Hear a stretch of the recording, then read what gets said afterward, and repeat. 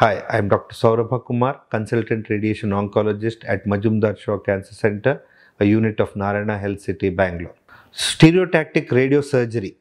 So, I would like to talk about stereotactic radiosurgery for the benign tumors of the brain, where many a time surgery would not be feasible or surgery could be more dismal in terms of the outcome.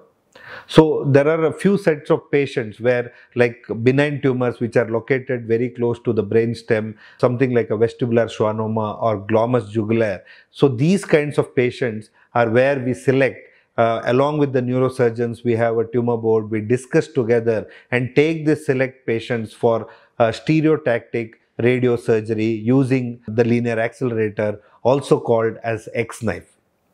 It is very commonly seen that in some tumors like vestibular schwannoma or in glomus jugulare, this need for surgery may not be so much, and we can select these patients and give a very high dose of radiation.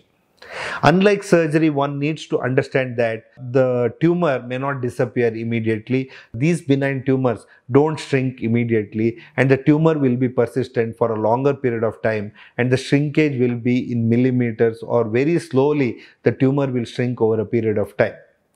These forms of treatment is already tried and tested, and it is very much aware that these tumors don't grow and the response rates are more than 80 to 90% in all these patients.